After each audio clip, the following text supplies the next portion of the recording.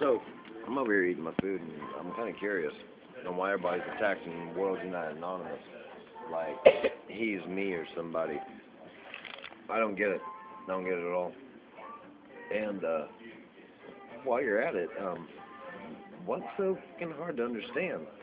I do not agree with the messages of my elders and my parents and my grandparents. I have their information. I'm giving it to y'all. So, if he's accepting this information that I'm rebelliously giving, how in the does that make him a traitor? I mean, come on, y'all.